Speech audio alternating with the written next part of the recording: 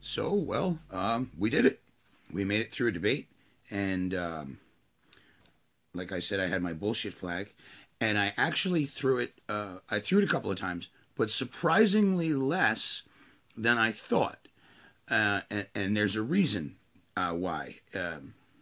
There wasn't a whole lot of policy discussed by, well, Donald Trump. Hillary had some pretty, they were focused and detailed a little bit. They kind of laid out the plan. According to Donald Trump, all ISIS has to do is read her website and figure out how we can defeating ISIS or something like that. I don't know. I haven't checked it out. But yeah, I was actually kind of assuming that this bullshit flag would like hang in midair most of the night, and it didn't. And there's a reason for that, and that's policy. What was being discussed, Donald Trump's policies. He how do I put this?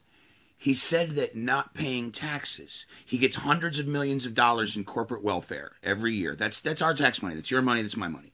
But he gets hundreds of millions of dollars in corporate welfare every year, and then he pays nothing in taxes, and he says that makes him smart. No, actually, that makes you the definition of a welfare queen, which was what Ronald Reagan said back in the 80s, which gave a biased, racially profiling view of the people who were on welfare, considering that most of the people on welfare are white. But you said that makes you smart. And so what I say is, no, that doesn't make you smart. It makes you a leech. You are stealing money and then not paying. You are asking for money. Sorry, welfare. You're borrowing money. You're receiving money. And then you're not paying anything back. And that is the money that is coming off the backs of the hardworking Americans that work for you. Some of them actually do work for you. Some of the contractors that have sued you for stiffing them, and then you say things like, well, perhaps I didn't like their work. Yet that work is the work that you tout every single time you stand in front of one of your golf courses, hotels, casinos, or whatever, and say, look at how beautiful, look at how grand, and then you stiff the guy who did that work.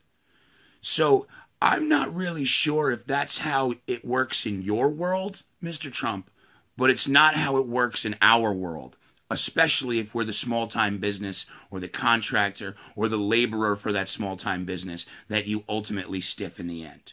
See, by that logic, what I can do is I can come to one of your Mar-Lago resorts or whatever, spend a week in the hotel room or whatever, run up thousands of dollars in amenities and room service charges, and then at the very end, when it comes time to pay the bill, I can tell you, I was dissatisfied with the look on the girl's face who brought me my lobster tail and New York strip on Friday night. I mean, she's a 2 at best.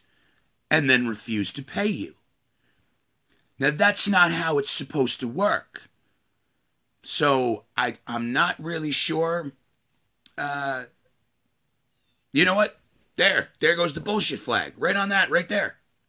So, there it is. That's my, it's been 48 hours, not quite. It's been a day and a half. But, it was 2 nights ago today that debate happened. It's Wednesday, so it was Monday night. And I was surprised that my girlfriend actually let me watch it in real time.